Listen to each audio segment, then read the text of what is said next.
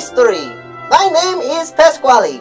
Today, we take a look at a worm who has become famous through the world of song. His name?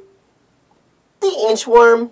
Inchworm is a song written by Frank Lesser and was first sung by Danny Kaye in the 1952 film Hans Christian Andersen. The song features a chorus that is repeated while the verses are sung in counterpoint, meaning sung at different rhythm. In the song, the singer watches an inchworm measure some marigold flowers and wonders if he ever stops to see how beautiful they are. Over the years, the song has been covered by the likes of Doris Day, Jim Henson's Muppets, and Paul McCartney.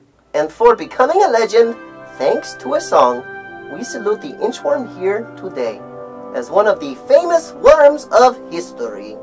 To find out more about inchworm, visit your local public library.